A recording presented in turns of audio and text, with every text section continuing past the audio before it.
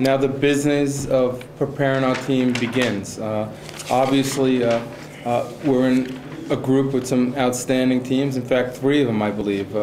Czechoslovakia, number 2 ranked team in the world.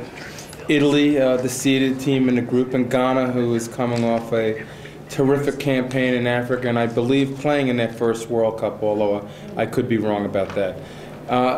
On the surface, it looks like a very strong group, as was the group we played in 2002. So we look forward to the challenge, and we eagerly will begin our preparation for the World Cup.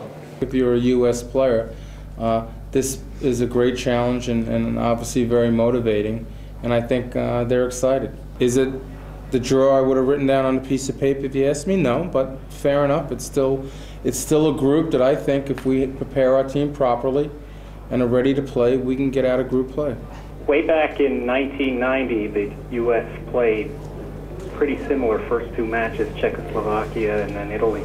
Didn't do well, and I just wondered how far has this team advanced in 16 years, and is this a good? Well, that's what we're gonna find out, I think, and I think that'll be an interesting side story to this competition. I was in Italy in 1990, and I can promise you that we were not at all competitive with these countries, and it'll be interesting to see this time around how much progress we've made, and if my sense is we've made a lot of progress. So it'll be fun for me personally to see, because I sat in the stands in Italy and shook my head, and not to disrespect the performance by our players, but it was so obvious to me at that point in time that we had a long way to go, and 16 years later we get to replay these matches. So it'll be interesting to see where we are.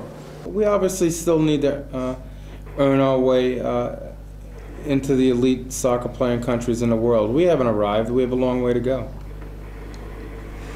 What do you have to do to arrive, you think? Win games at World Cups.